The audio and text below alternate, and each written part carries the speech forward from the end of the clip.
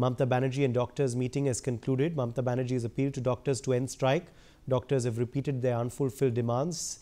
State and college level task force is to be made. Bengal government is to send a directive to this effect by tomorrow. So this meeting, of course, has just ended between the Chief Minister of West Bengal and the protesting doctors. This, of course, pertains to the protests that erupted after the RG car rape and murder incident. Renik Datta is joining us for more on this story. Renik, this meeting has now concluded. What came of it? देखिए, लगातार 2 घंटे के ममता बनर्जी और junior doctors ये दोनों के बीच में आज मीटिंग हुआ। इस मीटिंग में जैसे कि जूनियर डॉक्टर्स की तरफ से जो 10 डिमांड रखा गया था, वो 10 डिमांड भी फिर से ममता बनर्जी के सामने रखा गया था।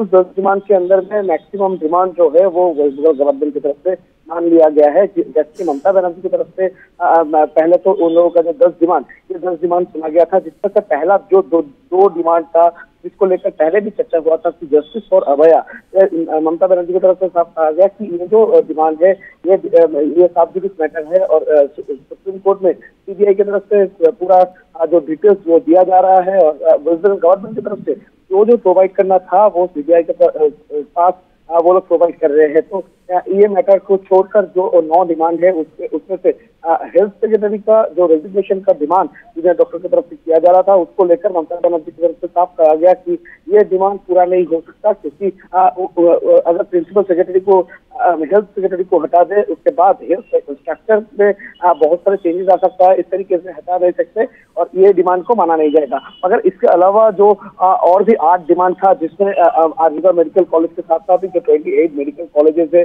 उस मेडिकल कॉलेज के अंदर में सीसीटीवी इंस्टॉलेशन, रेजिडेंस रूम तैयार करने का जो डिमांड डॉक्टर की तरफ से रखा गया था, वो एटमोस्फियर तैयार करने का बातचीत को लेकर ममता बनर्जी की तरफ से स्पष्ट कहा गया कि चीफ सेक्रेटरी की तरफ से भी कहा गया कि जो डिमांड डॉक्टर की तरफ से रखा जा रहा है उसके लिए एक डायरेक्टिव ऑलरेडी तैयार हो चुका है, उसका काम भी चल रहा है और उसका अपडेट भी सुप्रीम कोर्ट के सामने गवर्नमेंट की तरफ से रखा जा रहा है और जल्द से जल्द ये काम को कंप्लीट किया जाए, ऐसा ही हेल्थ सेक्रेटरी को निर्देश आज ममता बनर्जी की तरफ से दिया गया है।